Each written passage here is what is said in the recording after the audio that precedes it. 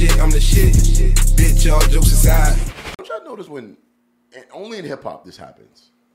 Just the culture.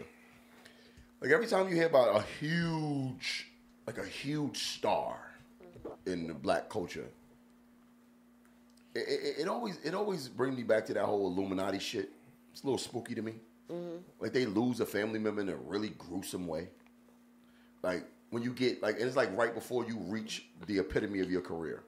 Like if you go back to Bill Cosby, he was there, but he kind of like blew up a little more after. Remember what happened to his son Ennis? Yeah. Michael Jordan's father. Yeah. Found him dead, murdered. Jay-Z's nephew. Yeah.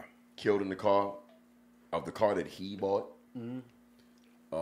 List goes on.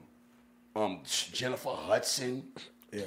Whole family got slaughtered. Like I think her sister's kid, her mother, everybody got bodied in the crib. Yeah. Crazy. Gruesome shit. And you would think these people are kind of untouchable based on who they connected to. Kanye West mom. Are they untouchable? I mean, not untouchable, but the way they died is just fucking gruesome. It's like I feel like we sometimes forget that they're human too, and things can happen to them the same way it happens to us. But yeah, I feel like when it's coincidental. Like yeah, I know what you mean. Yeah, like Kobe. What happened to Kobe was pretty sad. Well, who benefits off of it though? No, nobody. You know what I mean? Yeah.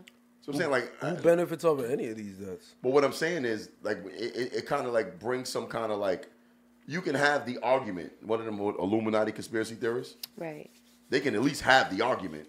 I need a resident fake deep request. Well, I got you, but it's enough instances of it to make a valid argument. Right. If your argument is, well, people reach these levels of superstardom when one of their close relatives died. You can go back to Biggie. Diddy blew up after Big died, like next level shit. So if you wanted to have that Illuminati argument and say, yeah, this blood sacrifice shit, you can have the argument based off how many times this happened in hip hop, you know? Okay. So that right there, that goes back to the explosion of the satanic involvement with masonry. Right. So, I always tell you about this, the Truther movement in the mid-2000s. Mm-hmm. So one of the big talks of the Truther movement was Aleister Crowley. Remember him? Yeah, so they were like exposing Aleister Crowley and his He was English. I believe so. English yes. white man. Yeah, English white man, and he was a high level Mason, but he was on some other popularized luciferianism and Satanism. Right. Sorry if those are two different things. I didn't mean to combine them. But. Actually, I'm gonna cut you over. Viewers and listeners, definitely look him up. Very interesting guy. Yeah, Aleister Crowley is very interesting. Yeah, look him up. The Beatles if you want to know how big of an influence he is, the Beatles have a whole album about him. A whole album. Right. So anyway, he blew up. So people, it started like this. It was like 9/11, and then the 9/11 went into the Masonry, and the Masonry broke down into like Bohemian Grove and Illuminati and all the families. Mm-hmm. So when the idea of Satanism was connected to Masonry, then that's when the sacrifice talk blew up. Mm. So when they were showing politicians, it was a little bit more straightforward. You know what I'm saying? But now it's like ever since that blew up, every time a family member or somebody dies for a celebrity, they call it a sacrifice. So it's like, all right, we have to like find exclusive things that separate it. Because like Chink said, we forget that they're human. Right. So if there's a microscope on them and something happens, it's gonna make it seem like something special is happening. But really, just life is just lifing. You know what I'm saying? Yeah. And they got a microscope on them. Right. And then to speak to your point about them blowing up after. Right.